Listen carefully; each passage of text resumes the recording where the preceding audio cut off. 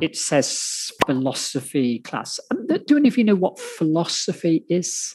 It's kind of a difficult thing to explain, but like many things in English, you'll see that a lot of these long words can actually be broken down into two parts. So this word here comes from philo and Sophie. You'll see that phil or philo or phile or something basically means love. So we actually have a word Anglophile, which means to love English, or Sinophile, to love Chinese. And then Sophie basically means wisdom. So philosophy literally means love of wisdom. And basically what it is about is trying to find the answer to the meaning of things. So like, what is the meaning of life? Where does our universe come from? All of these kind of really big, complicated questions. Okay, so we're going to listen to this now. Okay. Listening to philosophy class. Why does the professor say this? Good observation. Let's take that a step further. Good observation. Let's take that a step further. They all attempted to explain the unknown in terms of the familiar, instead of looking to the current mythologies or to a divine presence. And that's what is truly extraordinary about these pre-Socratic philosophers. So she's not happy with the student's response. She's introducing an alternative view. She's going to expand on the comments. She's ending the discussion. So to take a step basically means to walk forward. And of course, walk forward means to progress, to develop. So basically he makes this observation and then she develops the idea further.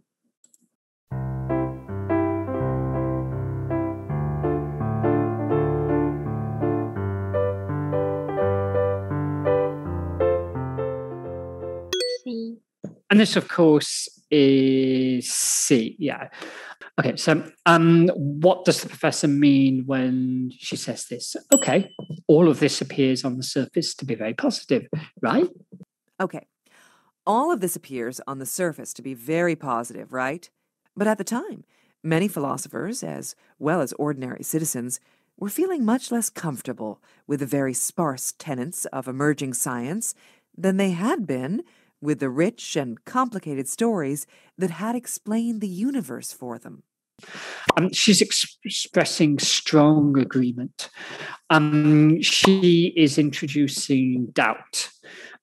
She is maintaining a neutral position. She's asking the students to agree.